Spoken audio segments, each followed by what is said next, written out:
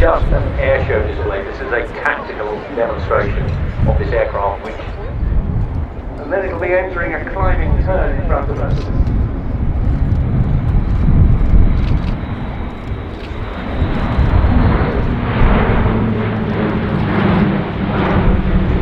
That's the design philosophy for the tactical environment, what makes this aircraft such an exciting aircraft to display.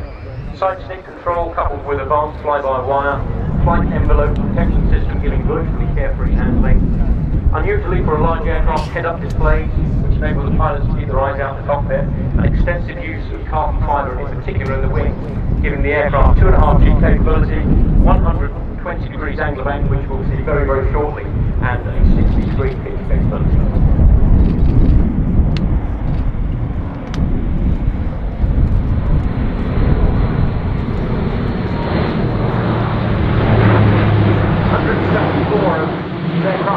Currently either on order or delivered to Germany, France, Spain, the UK, Turkey have been up to. Have a 70 squadron using them on global strategic missions, and a 24 squadron for route training.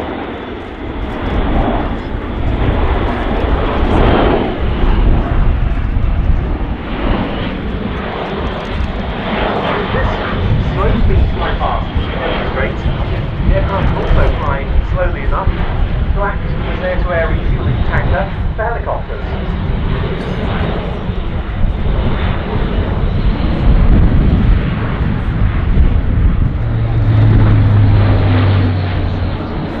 Talking on that delivery of the palletized stores, and a very interesting fact about this aircraft is actually designed to be its most efficient, flying 7 degrees nose up, which is actually the optimum for delivery of a Purabad system, which comes out of the back on parachutes. With tactical elements showing how the aircraft could rapidly evade small arms fire, or the risk of protection from manpads and the like.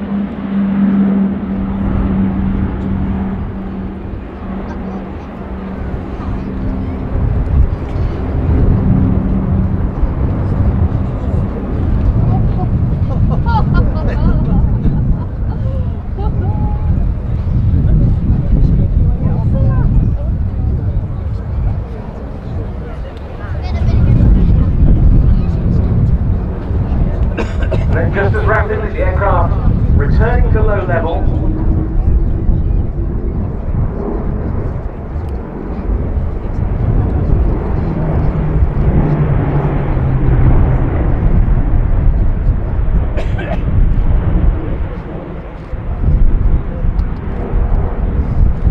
To the sort of airfield that previously a Hercules was the largest aircraft that could operate into. Now, another part of the tactical demonstration is a little project